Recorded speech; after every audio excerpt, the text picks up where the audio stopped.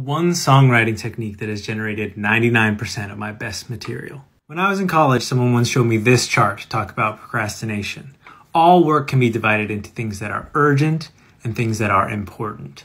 A lot of things, it turns out, are urgent but not important, like replying to some insignificant email that has the little "received 3 days ago" reply. And a lot of things are also important but not urgent.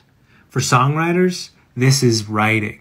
The most important part of a songwriter's job is the writing. Yet at the same time, on any given day, your average songwriter does not have a deadline to write a song.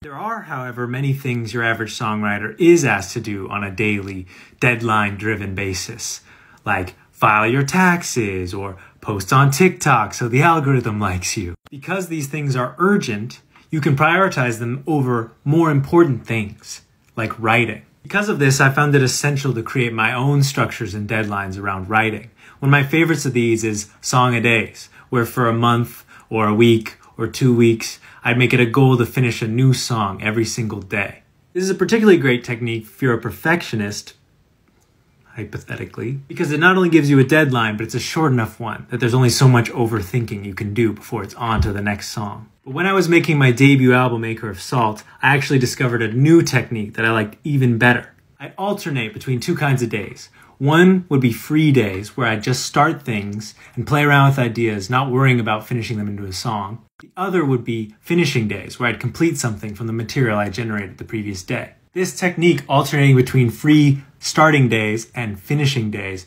produced my best writing yet, and the vast majority of the songs on my debut album. Try it out yourself. Let me know how it goes.